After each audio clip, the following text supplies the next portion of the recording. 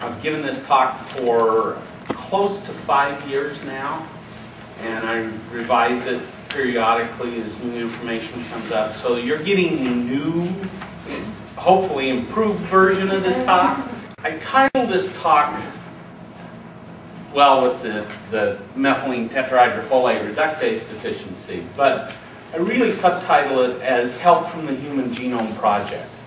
The Human Genome Project, the whole goal of the project was to find genetic problems that we could then identify why they were causing the problems and come up with a treatment that treated it at the cause rather than just treating the symptoms down the road. This is the first and so far the only one of the genetic defects from the Human Genome Project that has an FDA-reviewed treatment for it. So this is not a complete answer for everything. The human genome is very large, and we're going to have a lot more answers down the road, but if they were going to pick one to start with, this is a darn good one to pick from because it affects so many things and affects so many people.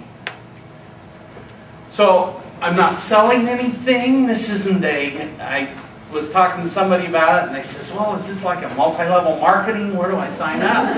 It's not that, okay? And then I have to give a legal disclaimer. I'm not prescribing anything so that the lawyers don't come after me. But what I want to do is give you some information that will help you, hopefully, in your situation. Is it going to work for everybody? I can guarantee it won't, because there are so many things. But a lot of the chronic, ill-defined, difficult-to-treat problems are associated with this gene defect. Now, when I started, there's a test on this thing. No. When I started, my son got really sick after he was doing missionary work in Chile. And I had this poster on my wall, and we went through this.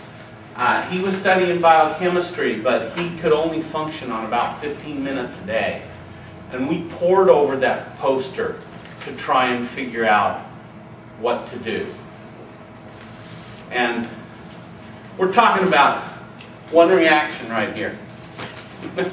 I know that you don't have to remember that. Next slide. But what I want to point out is that this is a very, very complex problem. And my son thinks I simplify it too much. I have others that think I don't simplify it enough. So I'm probably relatively close.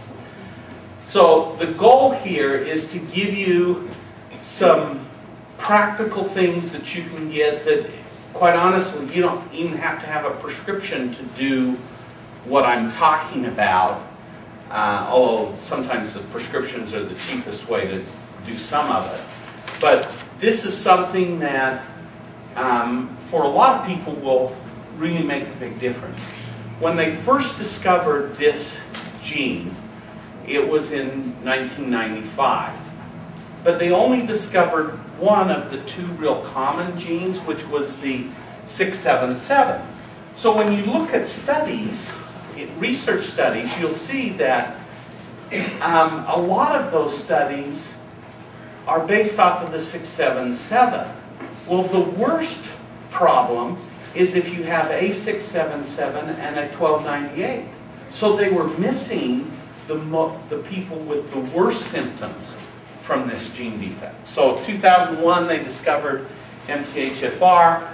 In 2005 they actually compiled the research into this book called MTHFR Polymorphisms in Disease. Now technically, well, politically correct terminology is not defect because that's bad, right? It's actually a polymorphism. It's just different. But if it causes me trouble, it's a defect. So, just to let you know, I'm using a politically incorrect term, and I know it, and I don't care. But the reality is that these aren't the only ones out there. There's actually now close to 50 that have been identified. These are considered the mild defects in MTHFR. What are the severe ones? Those kids don't last past a year. Many of them die from stillbirth, miscarriage, or are very ill and die within the first year of life. So, but when you get these, if you do the test and get this gene defect back, that's not the complete answer, and I absolutely know that. I've got both genes defective on the MTHFR. The next step in the pathway is methionine synthase. I have both genes defective on methionine synthase. The next step in the pathway is methionine synthase reductase. I have both genes defective on that one too. So what I'd really like, my ideal, would be a test that would test all of this pathway so that I could identify every blockage in this, or partial blockage in this pathway. Now, it's not a complete blockage or you wouldn't live, but a partial blockage causes a lot of disease processes. Next. And what we're talking about here is that this is folic acid. Folic acid is very common. It's in all your vitamins. Every vitamin, multivitamin, has folic acid in it pretty much. But the folic acid you get both in your diet and in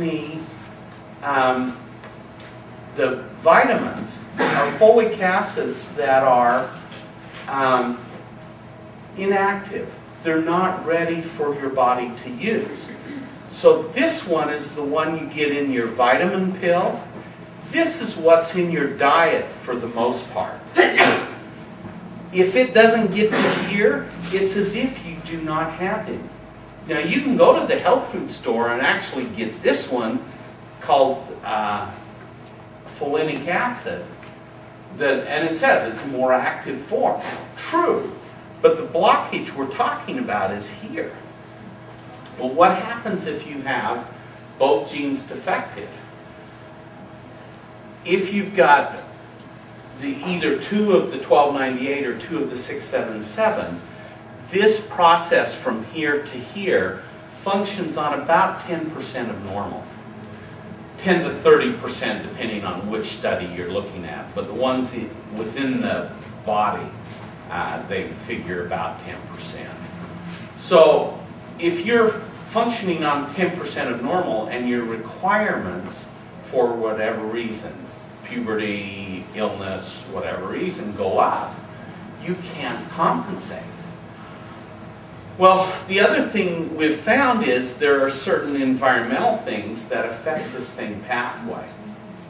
So what we're talking about is not a lack of folic acid. If you go test these people, their folic acid levels are fine because it's measuring the top 2. Actually, it's measuring all of them together. But it's not telling us how much you're getting into the active form. Well, why is that important? Next slide. Well, first of all, if you can't activate folic acid, then you can't do things like make the things that let your nerves talk to each other. So when you don't make serotonin, dopamine, and norepinephrine, you get things like depression, anxiety, irritable bowel, fibromyalgia, chronic fatigue, and migraines. The primary psychiatry a number of years ago came out and said those are all the same genetic disorder. They just are different manifestations of that. So what we have is an FDA-approved or reviewed treatment. And the difference between approval and reviewed is where it's a natural substance, it's not a compound that they made, so it's a review. They FDA review it and then it's released. It's reviewed for things like depression, anxiety, memory loss, nerve healing and wound healing in diabetics, and also a whole litany of problems associated with pregnancy. So that's what they studied and got the studies to get it through the FDA. There's another group of things that are also associated with the same pathway. And what those are things like fibromyalgia, chronic fatigue, irritable bowel, migraines, bipolar schizophrenia, and some of the autism spectrum, the ADD, ADHD, and also birth defects. Those all have been associated with this pathway.